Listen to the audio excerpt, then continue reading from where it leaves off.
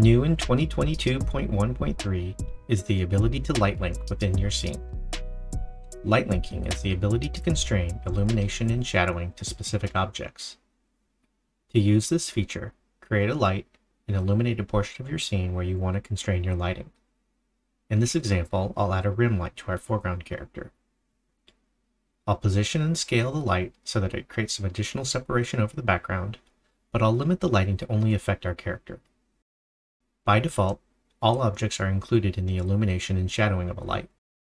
If we select the light and look in the property window under light linking, you'll see that include root is checked and the expansion rules is set to expand prims.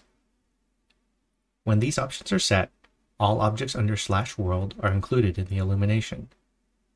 Toggling off root or setting the expansion to explicit only removes the whole scene from the illumination list, and no objects receive any illumination from this light. To isolate the illumination to our robot, I'll add the wheel robot to the includes list. Doing this constrains our rim light to only illuminate the wheel robot hierarchy. Similarly, if there's a specific location that I wish to exclude, I can add that object to the excludes list.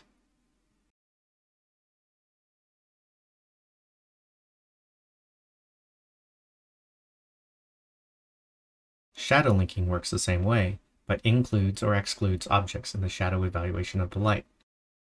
By default, all objects under /world are included in shadows, and you can specify specific objects to include or exclude.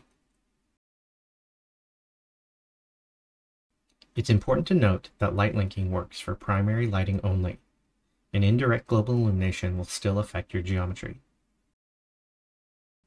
The other limitation to light linking is that it currently only works in RTX path trace mode.